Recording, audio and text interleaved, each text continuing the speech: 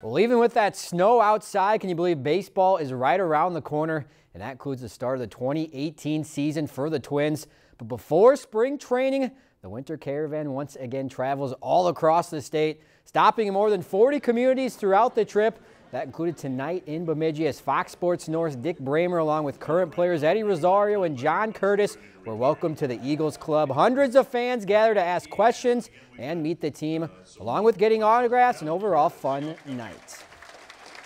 We'll see people who traveled a long ways in the middle of winter to just get a little bit closer to this baseball team, and that's a lot of fun to witness. It's really fun to see the fans' reaction and their passion for Twins baseball. It's awesome seeing a bunch of places I haven't been before, interacting with a bunch of Twins fans. It's cool seeing the expanse of Twins territory and seeing what a true winter is like. I mean, I was on a lake for the first time today, so it's pretty neat. If you enjoyed this segment of Lakeland News, please consider making a tax-deductible contribution to Lakeland PBS.